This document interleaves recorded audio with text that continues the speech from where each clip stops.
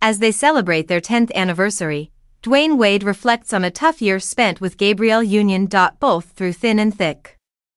10 years have passed since Dwyane Wade and Gabrielle Union got married, but like any relationship, there have been ups and downs.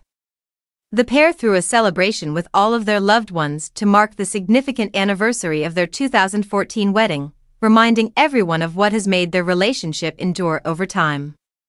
The former NBA player spoke movingly about his marriage to 51-year-old Union while standing on a balcony, as seen in a shared Instagram picture that included footage from the event. He acknowledged that year 9 was so hard for us.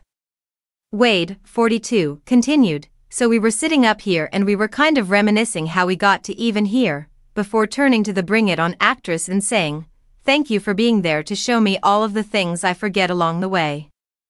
I appreciate you keeping proving to me that you're not going anywhere," he said. "That you're ready to love me in spite of my flaws and my moments of self-improvement.